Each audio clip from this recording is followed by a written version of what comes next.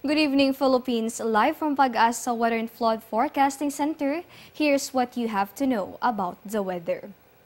Two weather systems are bringing rains in the archipelago. As of 4 p.m. today, a low-pressure area was spotted 590 kilometers northeast of Basco, Batanes. Its chance of developing into a tropical cyclone remains slim, but it is still forecast to enhance habagat, which is now dominant over the western section of Visayas as well as the remaining parts of Luzon. In the next hours, residents of Ilocos region, Cordillera, the region of Calabarzon, Mimaropa, the provinces of Zambales and Bataan are alerted against monsoon rains which may trigger flash floods and landslides. Meanwhile, light to moderate rains will prevail over Metro Manila, the western part of Visayas as well as the remaining part of Luzon. Meanwhile, the rest of the country will have partly cloudy to cloudy skies with chances of isolated rain showers or thunderstorms. And due to the effects of habagat, gale warning is also up over the western seaboards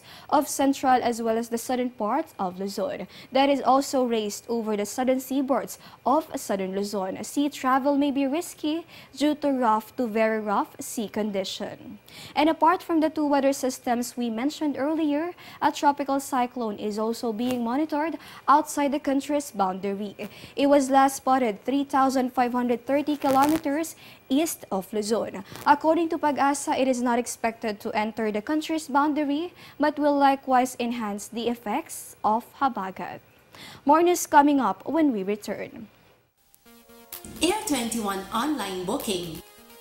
Book, pay, ship. www.onlinebooking.air21.com.ph. The first complete online platform for shipment booking, payment, and package pickup and delivery in selected areas in the Philippines. Another innovation by Air 21. Sagot ko, padala mo. And tonight, for our astronomical data, we are still expecting a first quarter moon. During this phase, the moon appears half illuminated. It rises around noon and appears highest in the sky during sunset, where we see half of the moon's day side or a quarter of the moon. We are also expecting a moon at an apogee position. During this, the moon is at its farthest distance to the Earth.